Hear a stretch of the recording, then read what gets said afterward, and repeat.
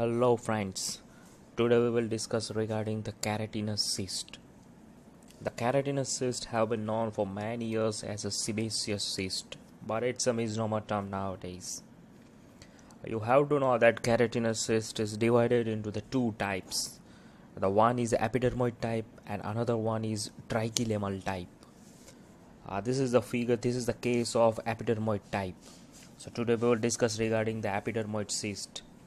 And it is present in greater than 90%. So most of the keratinous cyst in the 90% case is epidermoid type.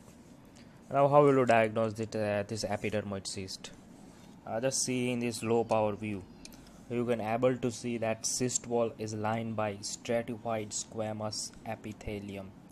This epithelium is stratified squamous. It's called as cornified epithelium. The second feature you have to see is the keratin arrangement. The keratin flax is usually present. These are the flax. But the peculiarity of this cyst is arrangement of keratin in lamellated manner. So you can able to see the lamellated keratin. That is the most important feature of the cyst. Arrangement of lamellated keratin. Now third feature you have to see is for the keratohyaline granule. For that we will inspect in the 40x. You can able to see the keratohyaline granules, prominent granules. So that is a feature of keratinous epidermoid cyst. Now you have to note down that calcification is typically absent in this cyst. It is present in tricholemal. It is not present in epidermoid cyst. This cyst wall doesn't contain any crine glands, any sebaceous glands or any hair follicle. So that is the most important distinguishing feature from the dermoid cyst. If crine glands, sweat glands, sebaceous glands are present, then the diagnosis could not be epidermoid. It could be then dermoid cyst. This epidermoid cyst is very unilocular cyst in most of the case.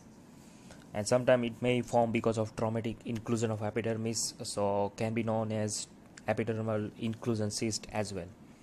So these are the distinguished feature, basic fundamentals of the epidermoid cyst. So it's very easy to diagnose epidermoid cyst in histopathology.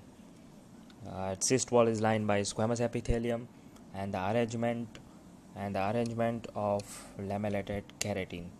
That is the basics. I hope this video will be helpful to you. If you like the video, then do the subscribe and press the bell icon. Thank you very much.